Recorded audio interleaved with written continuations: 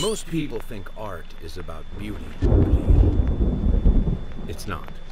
Beauty is merely a side effect, one of the many possible results. Art is about the process. It's about getting your hands dirty. Wield the brush as if it were a blade. Cut into the tender flesh of inspiration. Peel away the distractions and any notion of complacency or security, until all that's safe and conventional is torn out in bloody chunks.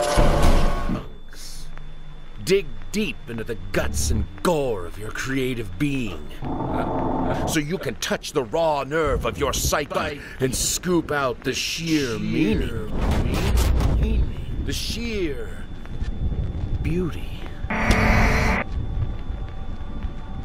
You probably think I'm mad. Well, that's all right. Madness, much like art, is in the eye of the beholder.